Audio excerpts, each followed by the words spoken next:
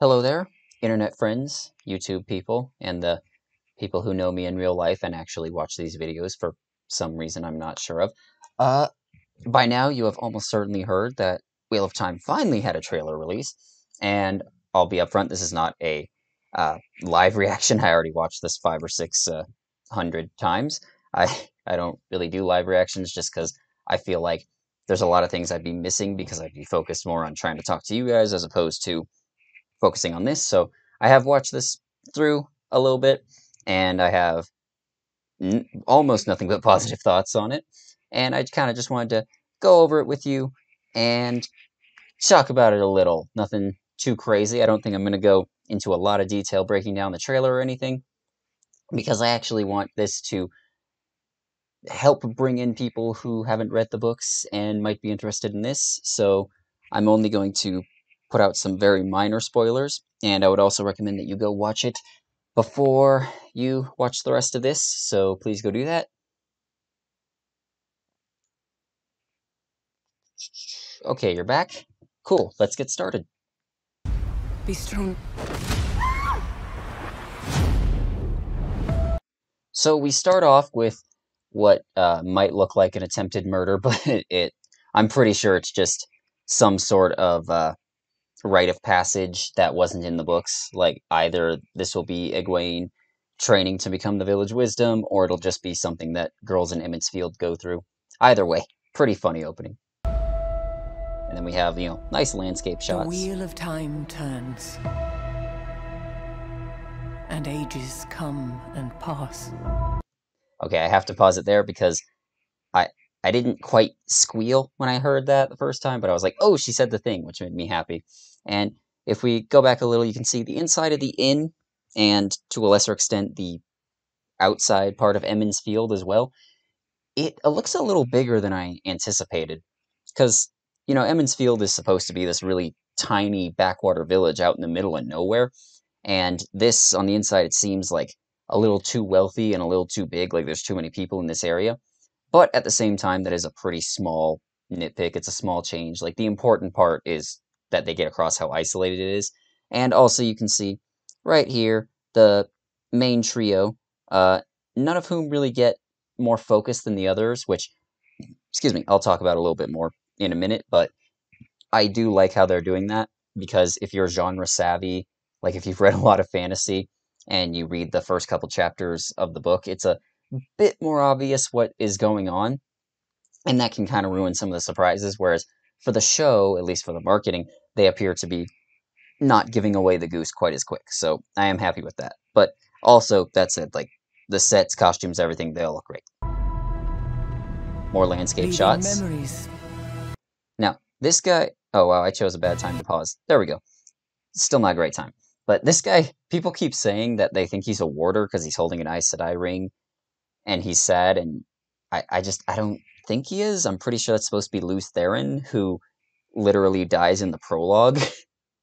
So, I mean, I don't know. I feel like they would have to show that scene at some point during the first season, like, even if they only show it briefly. But I've just heard so many people say this is a warder. I disagree. That become legend. Another cool shot.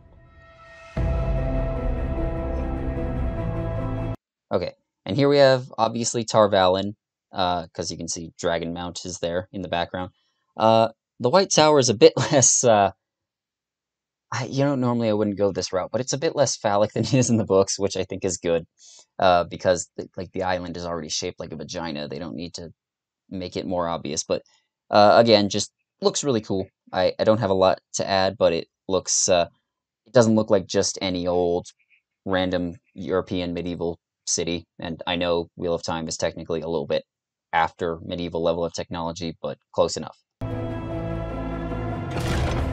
And then we have Moiraine. The power inside you. Pretty sure that was her going to Emmons. All over the world, there are different names for it.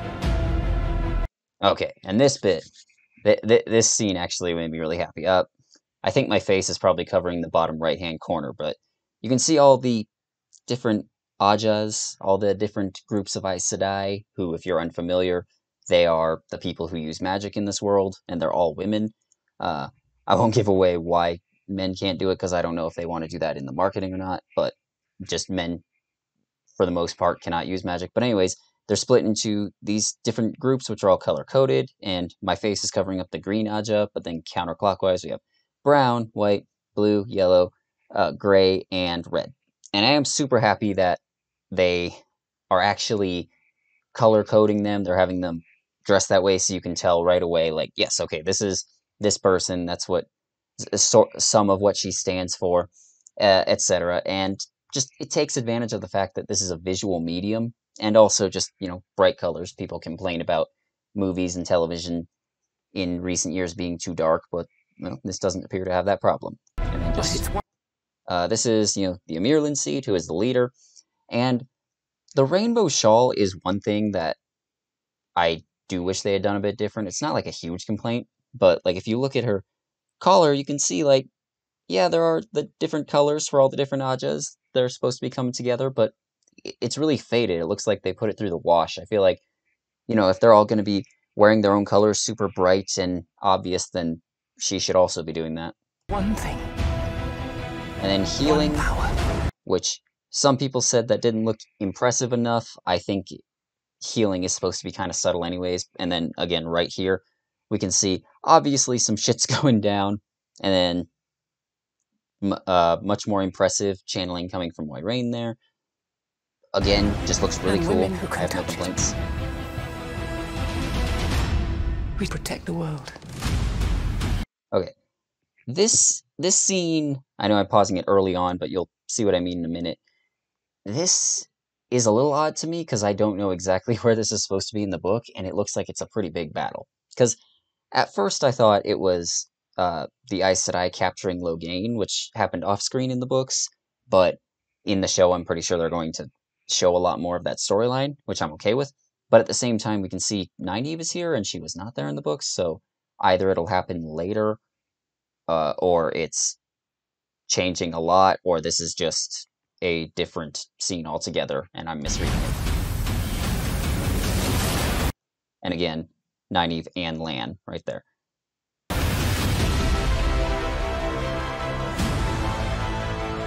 More cool landscape shots. People were saying that that's either Tar Valon or Shadar Logoth. I'm pretty sure it's Shadar Logoth. And again, this is meant to draw people in who are not as familiar with the books, so if I keep rattling off names and locations and stuff that you don't understand, I would discourage you from looking it up, at least from looking it up on the series wiki, because that has a lot of unmarked spoilers. But basically, just, yes, that is a city where some shit goes down, so I see it and I go, oh, that's kind of cool. No matter what happens, don't bang me face. I'm pretty sure, oh, sorry. I just wanted to show that again. But I'm also pretty sure this guy he might just be some regular criminal, but I'm pretty sure he's meant to be an Aiel, who are these people who live, like, far away from any of the main characters at the beginning. They live off in a desert and rarely come into the Westlands, which are over the mountains. But just based on his clothing, I'm pretty sure that's an Aiel. But at the same time, we are getting, again, the three main boys all get a little bit of their own focus here. None of them are obviously the main character or anything, which is cool. Here we have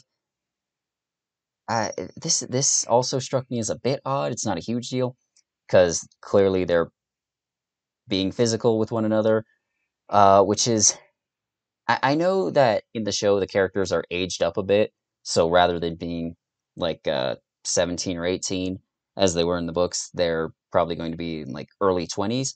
But at the same time, they're supposed to be from an ultra conservative area where premarital sex is a big no-no. So I'm not sure if I like that change, but it's not, again, not a big one, and I could be misreading it. The wheel keeps turning. And then, look, Happy Celebration, that's pretty clearly on Winter Night, which is very quickly juxtaposed with a fucking funeral. And I think this is, again, supposed to be the aftermath of capturing Logain, but I'm not totally sure.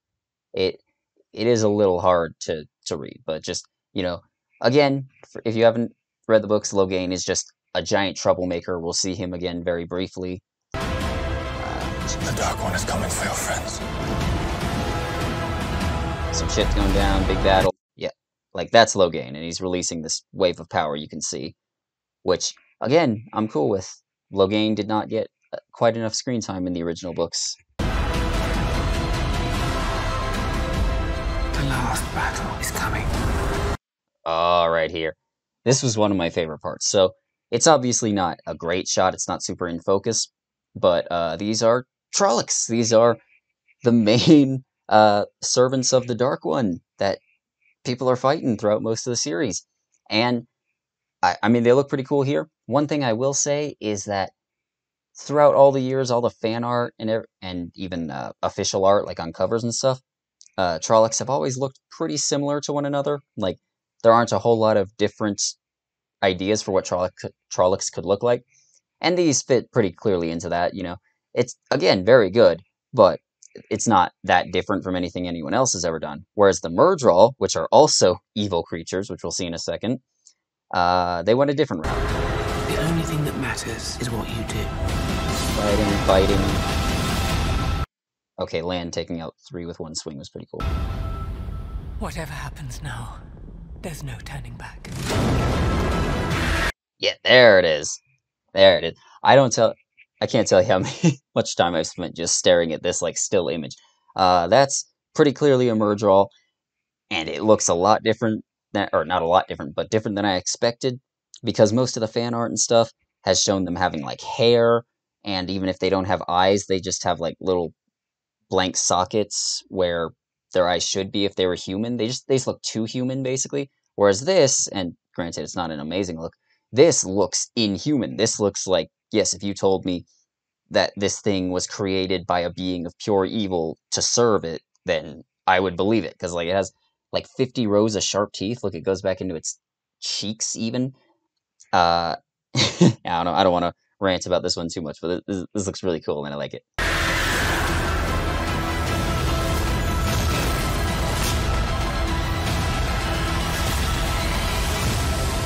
Okay, and then just that last bit where we're seeing all the channeling of Moiraine, and it looks really cool. And plus, we see her and Lan seemingly know how to work together, and they know how to fight together, which would make sense because they've known each other a long time. And yeah, don't have much else to add. Like, it is coming out in November. Oh, hey, I should probably not have that infinite thing going, huh? But yeah, it's coming out November 19th specifically, and that's good to know, because if this goes the same way Amazon's shows are usually released, that is 3 episodes at once and then once per week after that, then that means that the final episode will be coming December 24th. So, an early Christmas present. And if you don't celebrate Christmas, it'll just be a cool day anyways. And don't think I have a lot else to add. Like I said, I didn't want to go frame by frame and talk about everything, but I think it has the feel of the books down pretty well, where it's, not super dark and gritty like something like Game of Thrones or The Witcher is, but it's also a bit more serious and a bit darker than uh, a lot of people imagine fantasy to be, like Lord of the Rings, for instance. And again, we see there's a lot of cool vistas, cool landscape shots. The costumes and sets all seem pretty good. The VFX, from what little we see, all look pretty great. I just have very few complaints. Like, this got me into it. I was like, yes, I want to see these battles and everything.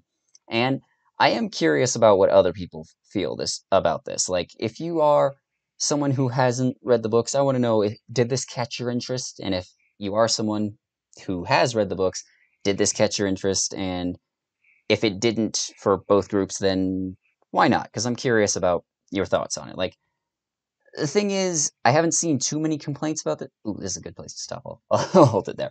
I haven't seen too many complaints about this. I've seen 1 or 2 people whining about how, like, it's going woke or whatever because they dared to have non-white actors in the show. But those sorts of people are always there, as long as they're not too prominent. I don't really give a shit. And plus, I don't know if I ever said this in a video or anything, but I've been predicting for a while that there's going to be a lot of people whining about how the show is going woke or whatever, just because it has women in positions of power and because many of the people involved are not white. That's just what they do. They're broken records at this fucking point. But don't let them ruin it too much. And yeah, I don't know if I have anything else to say. I will see you later, and goodbye.